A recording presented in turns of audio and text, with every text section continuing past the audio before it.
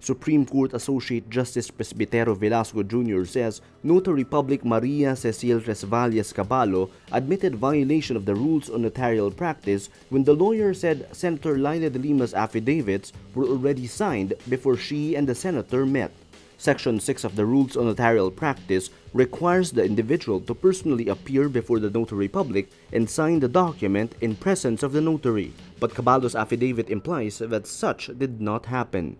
Solicitor General Jose Calida, during the continuation of the oral arguments on de Lima's petitions related to her drug charges, quoted from Caballo's affidavit, which says, quote, "I was informed that the petition was already signed and ready for notarization. I was then provided the petition by her staff."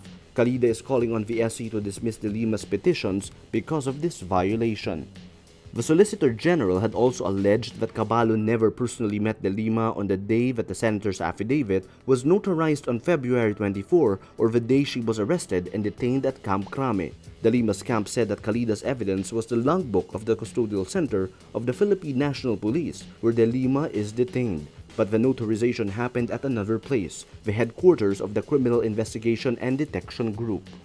Velasco asks de Lima's lead counsel in the oral arguments, former Solicitor General Florin Hilbay, if the notary public put the impression of her seal when Caballo and de Lima met. Hilbay says he is not aware if this happened.